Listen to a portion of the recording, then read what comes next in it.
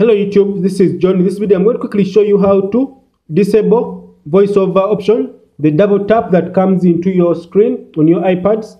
So this is an iPad Air 2. As you can see, whenever I turn it on, it will be able to read whatever I tap on. So this is so annoying that in some cases you try to enter your password, and this is at times dangerous. You can enter your password very many times, then you get locked out. So I want you to follow these steps very quickly and very simple. This is an option for people with disabilities where they just click on the screen, then to be able to tell them what they have pressed. So in our case here, I'm going to show you how to disable this option. So I'm going to enter my password here, which I have just generated, which I'm going to change anytime soon. So you have to enter your password in this case.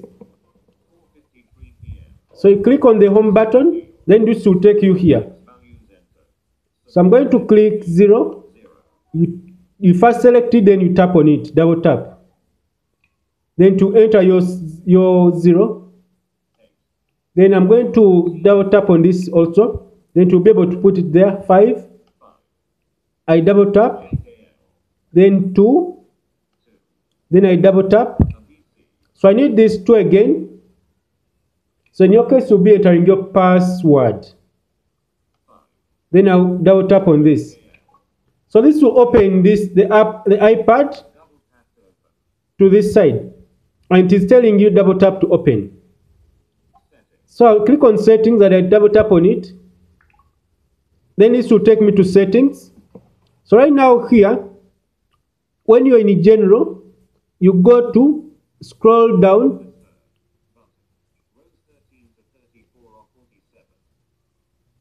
Actually, I'm going to scroll by using three fingers. So we have this option here, accessibilities. Then you touch on it, then you double tap.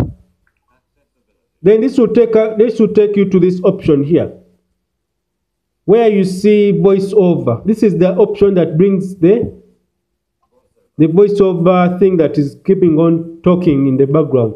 So you're going to double tap on it. Then you have to select here. Then you have to double tap to disable it. So now our iPad has now gone back to normal. As you can see, I can scroll. I can switch it off and enter my password again. And I won't have any issues. Now the iPad is now working very well.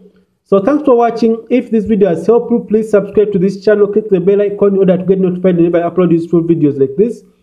So share this video so that we can reach very many people and help people who have these issues. So thanks for watching. Have a nice time. Goodbye.